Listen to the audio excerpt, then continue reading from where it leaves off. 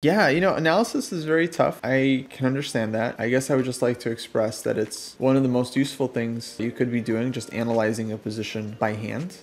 So many players, yeah, they just like run to the engine immediately after the game, which is a very natural thing to do. But yeah, I think if you're always doing that, then you're just kind of limiting your own analytical skill because you're never developing that part of your brain.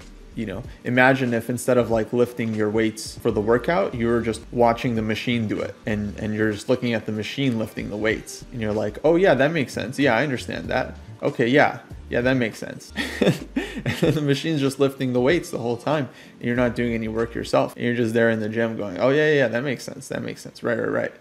And then you get to the game and you actually haven't really lifted that many weights yourself. All of a sudden you're looking at the board and you're like, oh, wait, how am I supposed to do this?